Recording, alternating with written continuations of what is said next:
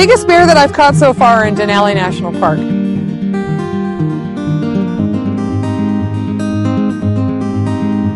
A bear capture. It is rather invasive. Fortunately, it's a relatively short period of time. We dart them from a helicopter.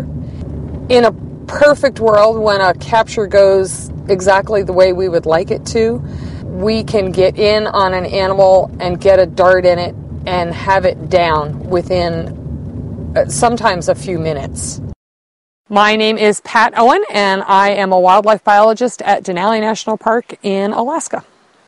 I'm actually a pretty good shot, I guess. I was given the opportunity to do some of the darting work, and turns out that I usually manage to hit them. So that's a good thing when you're doing this.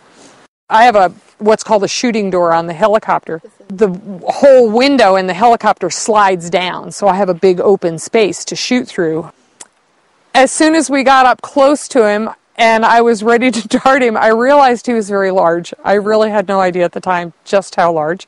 I put a 7mm dart in him, one this size, which is pretty typical for what I use for most male bears. This will usually take down a male pretty quickly.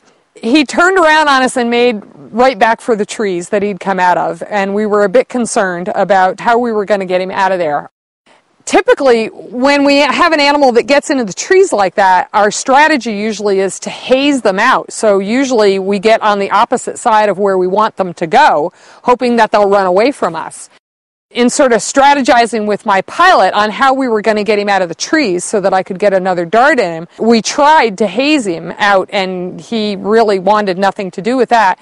And so what we realized that we needed to do was that we needed to get down there in front of him and make him charge us, which was exactly what he did.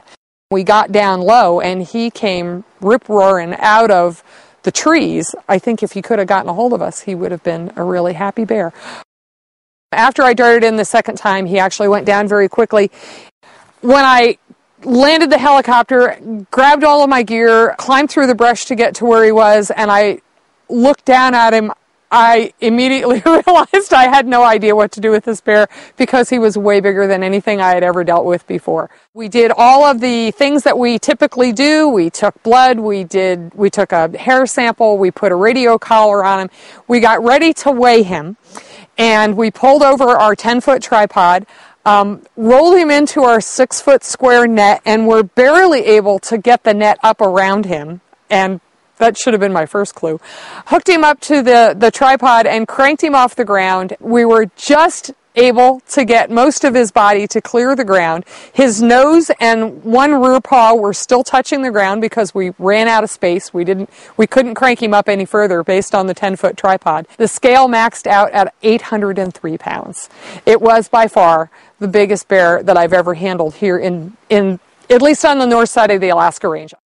It was a charge. It was a full-on charge. Yeah, and that doesn't typically happen.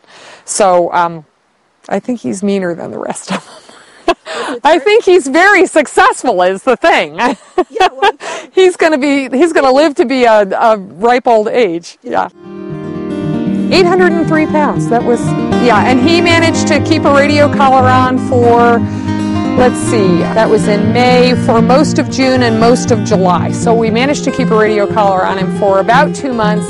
I was actually surprised it stayed on that long. He was probably the biggest, meanest bear I've ever encountered, and all I can think of is I hope I don't encounter him if I'm ever on the ground out there.